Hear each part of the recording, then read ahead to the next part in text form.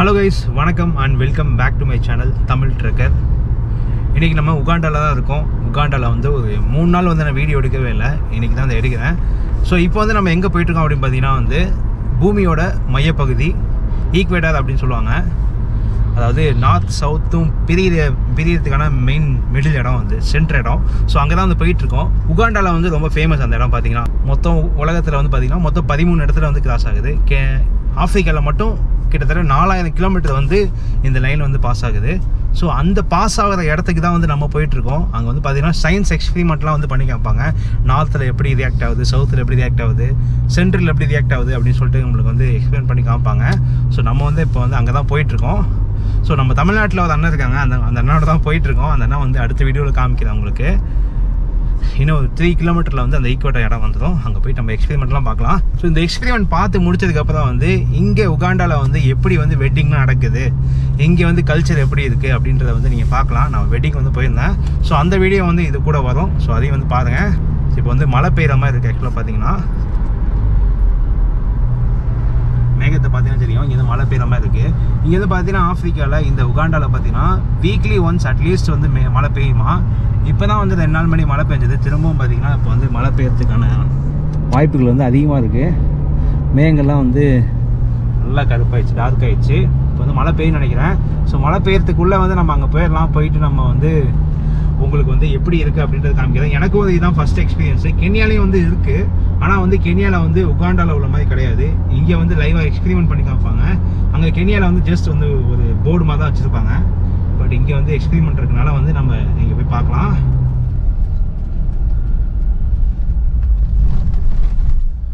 So இதான் வந்து உகாண்டாவோட equator. இங்கே தான் நம்ம போயிட்டுருக்கோம்.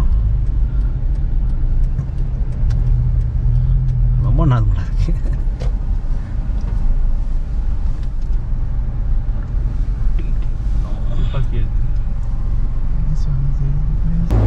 ஸோ பார்த்தீங்கன்னா இதான் வந்து ஈக்வேட்டர் லைன். ஆக்சுவலாக இது வந்து சவுத்து, அது வந்து நார்த்து, இது வந்து சென்ட்ரல் லைனு. ஸோ அந்த சென்ட்ரல் லைனில் பார்த்தீங்கன்னா ஜீரோ லேட்டிடியூட் இருக்குது பாருங்கள். இதான் வந்து சென்ட்ரு லேட்டிடியூடுக்கு மையப்பகுதி. இதுக்குள்ளே பார்த்தீங்கன்னா கடை இருக்குது, ஒரு ரெஸ்டாரண்ட் இருக்குது. ரெஸ்டாரண்ட்குள்ளே வந்து அந்த கோடு போகுது. இப்போ பார்த்தீங்கன்னா நேராக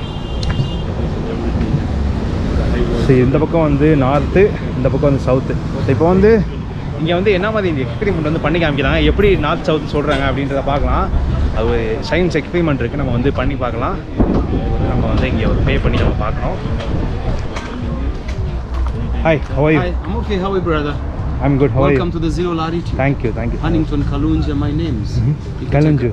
Equator guide. Nice to meet you. Nice meeting you.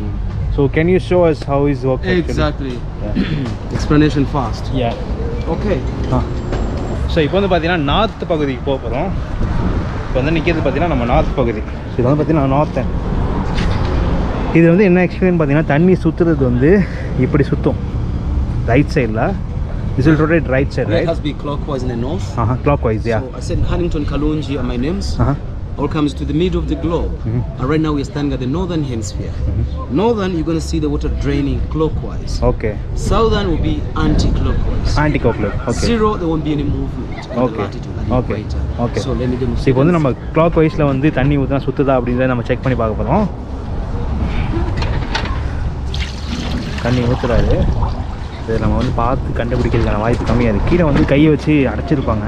So I'm trying to stabilize the water fast. Okay, தண்ணி வந்து சுத்தாமல் நிப்பாட்டுறாரு. That's why I put this tomato. Okay. Then after stabilizing, okay, வந்து பூ வைக்கிறாரு பாருங்க. இப்போ வந்து பார்த்தீங்கன்னா பூ வந்து ரைட் ஹேண்ட் சைடில் சுற்றுது நார்த்தில் இருக்கும்போது. then when we cross the other side, it will be This is northern. This is India, Pakistan, Bangladesh, Nepal, all the countries in the north. Okay. India sinks and the toilets goes into this direction. Let's go to south. Let's go to the south. So இப்போ வந்து பார்த்தீங்கன்னா இந்தியாவில் வந்து பார்த்தீங்கன்னா clock வைஸில் தான் வந்து நம்ம பாத்ரூமில் ஃப்ளஷ் பண்ணால் கூட சுத்தம். பட் இங்கே வந்து பார்த்தீங்கன்னா அப்படியே ஆப்போசிட் போனீங்கன்னா வச்சுக்கோங்களேன், அப்படியே வந்து இந்த பக்கம் ஆன்டி கிளாக் வைஸ் சுற்றுது. பாத்ரூமில் ஃப்ளஷ் பண்ணால் கூட அந்த மாதிரி கேட்கும். சரி, அந்த மாதிரி இருக்கும் அப்படின்னாங்க. பட் நான் இன்னும் செக் பண்ணி பார்க்கணும். ஸோ இது வந்து நம்ம இருக்கிறது பார்த்தீங்கன்னா சதர்ன் சைடு, சவுத்தில் இருக்கும். So this is the south pole now. இங்கே வந்து தண்ணியை வந்து நேர் கொட்ட வச்சிட்டாரு. கீழே வந்து பார்த்தீங்கன்னா அடிச்சிருக்காரு, திறந்து விட்டாரு. Okay, wing. Yeah, just go. So you need to see that the change the motion. இப்போ வந்து பார்த்தீங்கன்னா வந்து லெஃப்ட் ஹேண்ட் சைடில் ஆன்டி கிளாக் வைஸ் சுற்றுது பார்த்தீங்களா? When the father in the equator, the fast experience. இங்கே பாருங்கள். ஸோ நம்மளுக்கு ஸ்ட்ரைட்டாக தான் இருக்கும், அங்கேருந்து இப்படி தான் வந்தோம். ஆனால் பார்த்தீங்கன்னா இங்கே லெஃப்ட் ஹேண்ட் சைடில் சுற்றிட்டு இருக்கு. Okay, how is react in centre? In the center. So இப்போ ஓகே சென்டரில் வந்து எப்படி ரியாக்ட் ஆகுது அப்படின்றத பார்க்கலாம். சென்டரில் வந்து எப்படி இருக்குன்னு நீங்களே பாருங்களேன், நான் சொல்கிறத விட. ஸோ இதான் வந்து ஜீரோ லேட்டிடியூட்னா சென்டரில் நேர்கோடு. இந்த கோடு பார்த்தீங்கன்னா கோடு போட்டிருக்காங்க, கோடு பார்த்தீங்களா? ஸோ இதில் வந்து எப்படி வருது அப்படின்றத பார்க்கலாம். இதில் அதே மாதிரி வந்து தண்ணியை இது பண்ணிட்டாரு. And that's why they say that your body weight on the line is this 3% lighter. Oh really? Yeah, when it's standard is 0. How we can check it? No, they're not scared to prove. They haven't got for me. Okay, now we need to see okay. what's going to happen. தண்ணி ஆனால் கீழே போயிட்டுருக்கு, ஆனால் பார்த்தீங்கன்னா சுத்தவே இல்லை பாருங்க, அவ்வளோதான். There's no rotation. Oh And my then God. on March 21st, September 23rd, those 2 dates call them equinox. Okay. They have equal day, equal night. So at midday on those 2 dates you have no shadow. No shadow. So that's when the sun is there. Center. Exactly. And the line traverses only 13 countries. There are only 13. Yeah. 7 in Africa. Okay. In Africa we've got Uganda, Kenya, Somalia, Gabon, Congo DRC, Congo Brazzaville, Sao Tome. Then out of Africa goes to Indonesia, Colombia, Ecuador, Brazil, Kiribati Island, Gorontan and Borneo. Okay. How are we going to get them on the certificate? You know, we give the certificate saying that you crossed the equator in Uganda. All right, that's right. Okay. Thank you. Thank you. So இப்போ வந்து பார்த்தீங்கன்னா இங்கே central கோர்ட்டில் வந்து நம்ம wait மிஷினை வந்து check பண்ணோம்னா வந்து 30%, 3% வந்து நம்ம வெயிட் கம்மியாக தெரியுமா? அதாவது நம்ம 100 கிலோ இருந்தோம்னா வந்து 3 கிலோ வந்து கம்மியாக தெரியும் அப்படின்ற மாதிரி சொல்கிறாரு. ஸோ இது பார்க்குறதுக்கு கொஞ்சம் ஆச்சரியமாக இருந்துச்சு. நம்ம சென்டரில் இருக்கும் அப்படின்றது கொஞ்சம் பெருமையாக தான் இருக்குது. ஸோ இங்கே வந்து நீங்கள் வந்து இங்கே வந்திருக்கோம் அப்படின்னு சொல்லிட்டு சர்டிஃபிகேட் வேணாலும் வாங்கிக்கலாம். சர்டிஃபிகேட்டுக்கு வந்து how much you charging for that? 10,000 shillings. 10,000 shillings வந்து உகாண்டா shillings கொடுத்தீங்கன்னா வந்து இங்கே வந்திருக்கீங்க அப்படின்னு சொல்லிட்டு ஒரு சர்டிஃபிகேட் மாதிரி கொடுப்பாங்கன்னா நம்மளும் வந்து சும்மா ஒரு பேச்சு வாங்கிக்கலாம். ஸோ அவ்வளோதான், பார்த்தீங்கன்னா சூப்பராக இருக்குது. So can you give me one certificate? நம்ம வந்து ஒரு சர்டிஃபிகேட் ஒன்று வாங்கலாம் சும்மா வச்சுக்கு. Hi hi.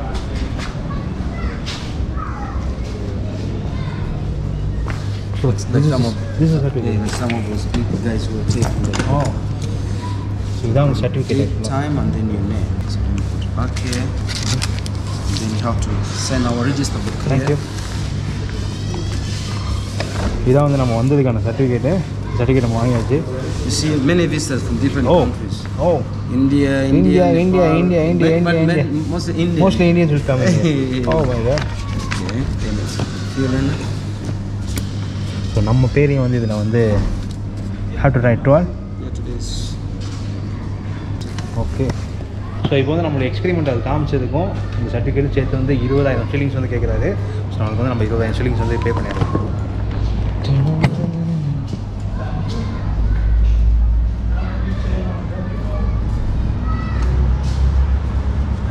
Thank you.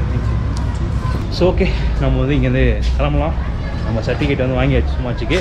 So photo மட்டும் எடுத்துகிட்டு நம்ம இங்கேருந்து கிளம்ப வேண்டியது தான். ஸோ கைஸ் இப்போ வந்து பெட்ரோல் போட வந்திருக்கோம். இங்கே வந்து பார்த்திங்கன்னா பெட்ரோல் வந்து 3640 ரூபா, டீசல் வந்து 3990 இந்த ஒரு காசுக்கு. ஸோ நம்ம வந்து இப்போ ஒரு கல்யாணத்துக்கு போயிட்டுருக்கோம். ஸோ இதான் வந்து பெட்ரோல் போட்டிருக்கோம். இப்போ வந்து நம்ம ஒரு கல்யாணத்துக்கு வந்திருக்கோம், உகாண்டாவில் உள்ள ஒரு கல்யாணத்துக்கு. இந்த உகாண்டா கல்யாணம் வந்து எப்படி நடக்குது அப்படின்றத நீங்களே பாருங்கள்.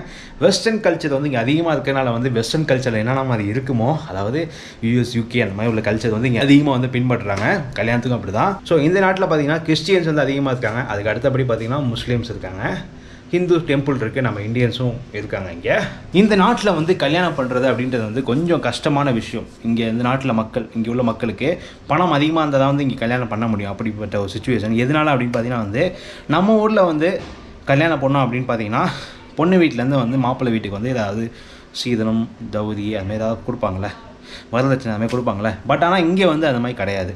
இங்கே வந்து நீங்கள் ஒரு பொண்ணு எடுக்கணும்னா பொண்ணு வீட்டுக்கு வந்து நீங்கள் காசு கொடுக்கணும். மாப்பிள்ளை வந்து பொண்ணுக்கு காசு கொடுக்கணும். பொண்ணுக்குன்னா பொண்ணு கிடையாது, பொண்ணு வீட்டுக்கு அப்பா அம்மாவுக்கு வந்து மாடாக இருக்கலாம், ஆடாக இருக்கலாம், அவங்க என்ன கேட்குறாங்களோ வந்து அதை நீங்கள் கொடுத்துட்டு அந்த பொண்ணை வந்து கூட்டிகிட்டு போகலாம். இங்கே வந்து வெஸ்டர்ன் கல்ச்சர் எப்படி வந்து ஸ்டார்ட் ஆகுது அப்படின்னு பார்த்தீங்கன்னா ஸ்கூல் வரையும் வந்து அவங்க பிள்ளைங்களை வந்து படிக்க வைப்பாங்க. ஸ்கூலுக்கு அப்புறம் காலேஜ்லாம் வந்து அவங்க தான் வந்து பார்த்துக்கணும். காலேஜ் ஃபீஸ் கட்டுறதாகட்டும், அவங்க ஓன் செலவை வந்து இது பண்ணுறதாகட்டும், எல்லாமே வந்து யார் படிக்கிறாங்களோ அவங்க தான் பார்த்துக்கணும். ஸோ அதனால பார்த்திங்கன்னா வந்து யாருமே வந்து இங்கே கல்யாணம் அதிகமாக பண்ண மாட்டாங்க. மோஸ்ட்லி வந்து லிவிங் டுகெதராக இருப்பாங்க. அதாவது கல்யாணம் பண்ணுறதுக்கு முன்னாடியே வந்து ஒன்றா இருப்பாங்க. அந்த மாதிரி தான் வந்து இங்கே உள்ள கல்ச்சர் இருக்குது. எப்படின்னு பார்த்தீங்கன்னா வந்து இங்கே கல்யாணம் பண்ணுறதுக்கு முன்னாடியே வந்து குழந்தை இருக்கும், 2 பேரும் ஒன்றா இருப்பாங்க, குழந்தை இருக்கும். இவங்க கல்யாணம் பண்ணும்போது அவங்க குழந்தைங்களும் வந்து அந்த கல்யாணத்தில் அட்டன் பண்ணியிருப்பாங்க. ஸோ அந்த மாதிரி விஷயங்கள் தான் இங்கே நடக்கும். பட் நாம் போன கல்யாணத்துக்கு வந்து அவங்க வந்து முன்னாடி லிவிங்கில் இருந்தாங்க. லிவிங்கில் இருந்துட்டு இப்போ வந்து கல்யாணம் பண்ணுறாங்க. குழந்தைகள் எதுவுமே கிடையாது. ஸோ அது மட்டும் இல்லாமல் வந்து கல்யாணம் பண்ணுறது அப்படின்றது பார்த்திங்கன்னா அவங்க பொண்ணு வீட்டுக்கு கொடுக்குற காசு மட்டும் இல்லாமல் இங்கே வேறு ஒரு கல்ச்சர் இருக்குது. நம்ம ஊரில் பார்த்திங்கன்னா கல்யாண செலவுக்கு வந்து மாப்பிள்ளை வீடு பொண்ணு வீடு தரணும் அப்படின்ட்டு இருக்கும். இங்கே வந்து அப்படி கிடையாது. நம்ம ஊரில் வந்து மொய் விருந்து அப்படின்னு சொல்லுவாங்க. ஸோ அந்த மாதிரி தான், மொய் விருந்து கிடையாது, அந்த மாதிரி சிமிலாரிட்டி இருக்குது. அது எப்படின்னு பார்த்தீங்கன்னா, இப்போ வந்து ஒருத்தர் கல்யாணம் நடக்குது அப்படின்னு பார்த்தீங்கன்னா அந்த கல்யாணத்துக்கு வந்து அவங்க சொந்தக்காரங்க இல்லை ஃப்ரெண்ட்ஸ் யாராக இருக்கலாம், அவங்களுக்கு வந்து ஃபண்ட் பண்ணணும். கல்யாணம் நடக்கிறதுக்கு முன்னாடி வந்து எவ்வளோ செலவாகும் அப்படின்னு சொல்லிட்டு ஃபுல்லாக பட்ஜெட் போட்டுருவாங்க. பக்காவாக A to Z வந்து பட்ஜெட் போட்டுருவாங்க. ஒவ்வொன்றுக்கும் இவ்வளோ அப்படின்னு சொல்லி போட்டுருவாங்க. அதுக்குள்ளே அமௌண்ட்டு வந்து ஷேர் பண்ணிக்குவாங்க, அவங்களுக்குள்ளேயே ஷேர் பண்ணிக்குவாங்க. ஃப்ரெண்ட்ஸாக இருக்கலாம், வேலை செய்கிற இடமா இருக்கலாம், இல்லை ரிலேட்டிவாக இருக்கலாம், அவங்களாம் வந்து ஷேர் பண்ணணும். இது கம்பல்சரி இவங்க கல்ச்சரில் வந்து உண்டு. அதே மாதிரி தான் இவங்க கல்யாணம் நடந்தது. இவங்க கல்யாணத்துக்கு வந்து நிறைய பேர் வந்து ஃபண்ட் பண்ணியிருந்தாங்க. இவங்க வேலை செய்கிற கம்பெனி வந்து நம்ம தமிழர்கள் நடத்துகிற கம்பெனியில் தான் வேலை பார்க்குறாங்க. ஸோ அவங்க கம்பெனி சார்பாகவும் வந்து அவங்களுக்கு வந்து டொனேட் பண்ணியிருந்தாங்க. ஸோ அந்த மாதிரி நிறைய இடத்துல வந்து அமௌண்ட் வரும். அந்த அமௌண்ட்லாம் கலெக்ட் பண்ணி அதுக்கப்புறம் தான் வந்து கல்யாணமே ஸ்டார்ட் பண்ணுவாங்க. ஸோ இந்த காரணனாலே வந்து நிறைய பேர் கல்யாணம் பண்ணுறது கிடையாது. பணம் கலெக்ட் பண்ண முடியாது, அந்த அவ்வளோ பட்ஜெட் கிடைக்காது அப்படின்றக்காக இவங்க போடுற ட்ரெஸ்ஸு, அன்றைக்கி போட்டிருக்க ட்ரெஸ்ஸு முதற்கொண்டு வந்து ஓனாக பர்ச்சேஸ் பண்ணுறது கிடையாது. எல்லாமே வாடகைக்கு பர்ச்சேஸ் பண்ணி தான். வெட்டிங் சாரீ, வெட்டிங் ட்ரெஸ் நம்ம ஊரில் வந்து காசு கொடுத்து வாங்குவோம். இங்கே வந்து ஃபுல்லாக வாடகை தான், நாள் வாடகை கொடுத்து தான் வந்து வாங்குவாங்க. வெட்டிங் ட்ரெஸ் ஃபுல்லாமே அவங்க போட்டிருக்க எல்லாமே வாடகைக்கு எடுத்தது தான். ஸோ இந்த மாதிரி தான் வந்து இங்கே இருக்குது. உங்களுக்கு எதுவும் இதை பற்றின டவுட் எதுவும் இருந்துச்சுன்னா வந்து கீழே கமெண்ட் பண்ணுங்கள், அடுத்த வீடியோ கண்டிப்பாக சொல்கிறேன். ஸோ அதே மாதிரி வந்து பார்த்திங்கன்னா எனக்கு ஒரு ஸ்கேம் நடந்துச்சு அப்படின்னு சொல்லலாம். ஸ்கேம்னு சொல்கிறதா இல்லை திறமசாலி அப்படின்னு சொல்கிறதான்னு தெரியல. அது என்னன்றதை நீங்களே கமெண்ட்டில் சொல்லுங்கள். ஆக்சுவலாக வந்து நாங்கள் வந்து கல்யாணம் நடக்கிற இடத்துக்கு போனோம். கல்யாணம் சர்ச் நடந்துச்சு. சர்ச்லாம் முடிச்சுட்டு திரும்ப வீட்டில் வந்து அந்த ஃபங்க்ஷன் பார்ட்டியுமே வச்சுருந்தாங்க, ரிசப்ஷன் வச்சுருந்தாங்க. அங்கே போயிருந்தோம்.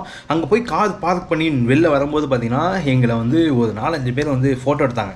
எல்லாத்தையுமே எடுத்துருந்தாங்க, எங்களை மட்டும் இல்லை, எல்லாத்தையுமே எடுத்துருந்தாங்க. ஃபோட்டோ எடுத்துகிட்டு நாங்கள் வந்து ரிசப்ஷன்லாம் முடிச்சு சாப்பிட்டு எல்லாம் கிளம்பிட்டோம். அங்கே வந்து கிளம்பியாச்சு.